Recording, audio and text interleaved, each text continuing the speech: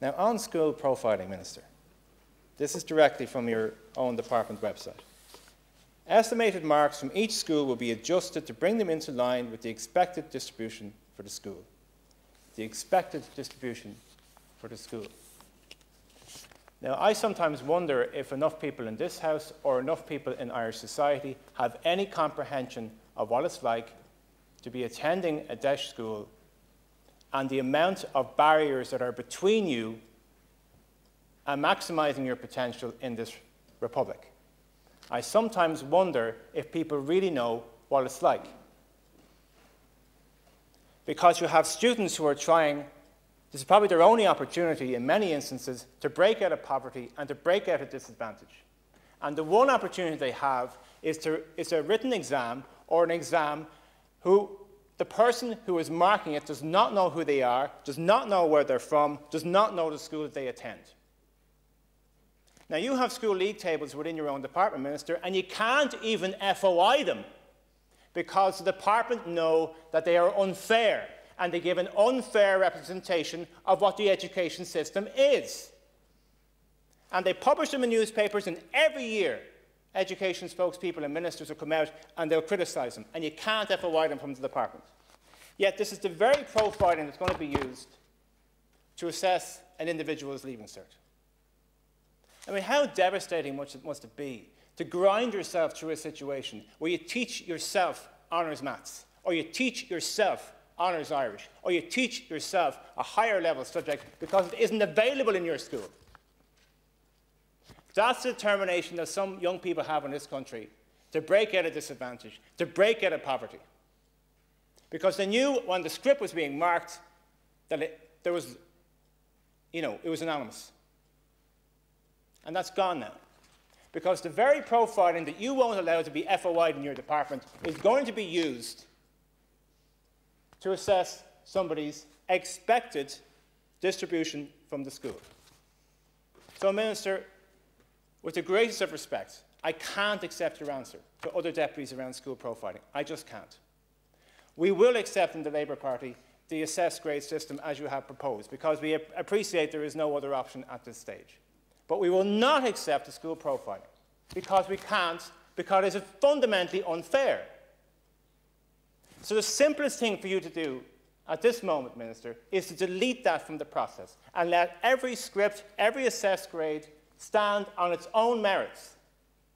Because I don't agree with you when you say that an average student from a fee-paying school will not be advantaged by this system. If I was an average student from a fee-paying school, I'd be much happier today than I would if I was an exceptional student in a disadvantaged school. Because you will be assessed by the history of your school. And inevitably somebody from a fee-paying background or who has access to tutorage outside the school system is going to benefit from that. So, Minister, please, please, please, just get rid of the school profiling bit, and we can all move on together. On additional needs, and it has been raised by others, the issue of July provision, and you're open to expanding it, and I accept the statement that you've made. On SNAs, though, Minister, there is still, again, a level of confusion from SNAs and the level of disrespect that they have gotten, as has been mentioned elsewhere, through this entire process. The goodwill that they have shown has not been replicated by the department. And again, it has been said to me so many times, the department understands dealing with school buildings and dealing with teachers. And if you're not a school building or you're not a teacher, the department really doesn't know how to deal with you. So again, a direct communication from yourself to SNAs, not via a trade union and not via the HSC, will be greatly appreciated. And the last thing I'll say, Minister, and I appreciate your response, please. Leaving Cert applied students feel as if they are not involved in this conversation. So when you do reference to Leaving Cert, could you please put it on record that you're also referencing Leaving Cert applied? Because otherwise, Leaving Cert applied students feel for somehow they're being relegated in this conversation. And for those Leaving Cert students who are sitting, we hope or we expect, a written exam in 2021, fifth-year students who are watching this entire situation with great uncertainty and great upset. Can you speak to them? Can you speak to their experience and what they can expect in 2021? Because obviously they've missed out a huge amount of class time.